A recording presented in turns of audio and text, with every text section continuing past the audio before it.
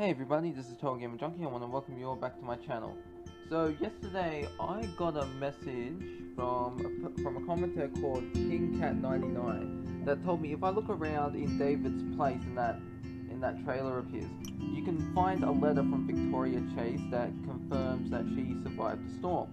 Now when I was playing it, I was like, oh, okay, well because I was an idiot, I was like looking for a letter in my second playthrough, the one, you know, that one where you can see the snapshot of Nathan Prescott, or the mugshot, whatever it's called. But no, actually, she is one of the survivors that survived Arcadia Bay when the storm happened. Now I want to read the letter to you, what it says, and then I want to go over my thoughts and what I think about it. So the letter says, "Dear Mr. Madsen, sorry this is so late, but I put the wrong P.O. box address on the envelopes, and the letter was returned. Hope this one finds you. I'm glad you left Arcadia Bay, or what's left of it. I'm now going to therapy, which helps, but I still get nightmares. I hope that Max and Chloe are keeping you company. They are a good team. I'm still in Seattle, looking over my parents' gallery. Their partner Jessica is great. She's taking care of everything. The will is a mess, but I will be okay. It's hard to get over the fact that, in a way, I owe my life to Mark Jefferson throwing me in his fucking bunker. I get flashes of his creep face all the time, but then I see yours coming to rescue me. I'll probably be thanking you for the rest of my life for that. Please keep in touch at this address for a while," and it's just the two brackets. "And let me know if there's anything I can help you with. Thanks again for your services. Best wishes, V. Chase." So after reading that letter, I couldn't help but feel confused. How did Victoria end up in the dark room? Now, if you remember, like, all you Life is Strange fans, like, because whenever you mention Life is Strange, everyone's like, oh yeah, Chloe and Max, like, most people, like, I'd say at least 8 out of 10 when you say Life is Strange, they'll think of Max and Chloe. So, as you all know, when you're in the dark room, you find out there's a bunch of binders and they all have photographs in them, but one of them is empty, and that one is Victoria. And then after you discover Rachel's body, you head off back to Blackwell and you're trying to track down Nathan. And when you're there, you end up running into Victoria. And like in my walkthrough, when I first played the game, I verbally destroyed the bitch because that's what she is. That's what Victoria is, a total bitch. Like, she purposely, like, because that's one of the things I hated about her, and I also love how they made me hate her, because she's one of the well-written characters in the game, in my opinion. So, like, after I verbally abuse her, I get the option to warn her about the dark room or not, and I chose not to. So, it's because if you don't warn her about the dark room, then she doesn't get captured. But if you do warn her and she believes you, then she will end up going to Jefferson and he'll drug her and end up capturing her. And then later, he ends up killing her. So how is she still alive? Now, one of the problems with this is the options. When you start up Life is Strange 2, it asks, did you sacrifice Arcadia Bay or sacrifice Chloe?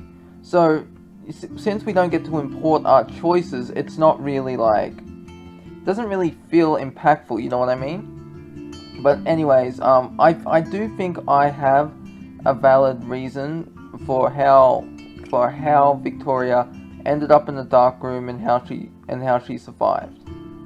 Now, after you use the photograph you get off Warren in episode 5 to travel back to episode 4, you have to warn Chloe that Jefferson was behind everything and Nathan was merely a patsy. Now, once you persuade her not to go to school because you know if she does then she's going to end up dying, you go back and you tell David about the darkroom because the pictures begin flashing and they're showing what's changed. So what happens is Max and Chloe, they go over to David and they give him all the evidence. Once that happens, David takes two police officers,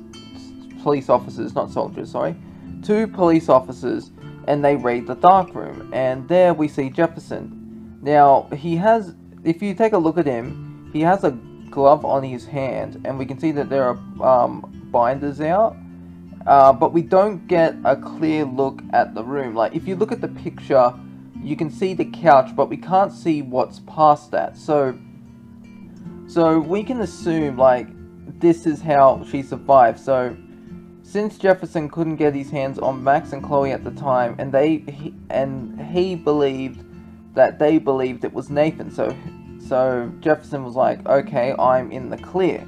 So he continued to do his thing, like, for whatever reason, I have no idea. Now, I assume that this photograph, when this is happening, this is during episode 4. So my guess is what happens is he goads Max and Chloe with the text from Nathan's phone, which he sent, but they don't do anything. And when nothing happens, like, for some stupid reason, Jefferson's like, I'll continue with my plan. So he drugs Victoria, and he starts taking pictures of her, and that's when David and the 2 police officers burst in. So we can assume that in the photograph, Victoria has her hands bound, and she's lying behind the couch, where we can't see her. It is a plausible explanation, but it's kind of stupid, because Jefferson really is pretty smart, calculating. He was able to make everyone think, he was able to pin everything on Nathan while keeping himself in the clear. So, like, if you go back and play Life is Strange 1, and you're listening to Jefferson, he even says that, he's like, I could take a picture of any one of you in a dark room and capture you in a moment of despair. And that's what he does with girls, or women, teenagers, you know what I mean? So, yeah, so I don't see him just ignoring Max and Chloe and continuing with the dark room, continuing his experiments, you know what I mean? Like, he's sick, depraved, whatever you want to call it.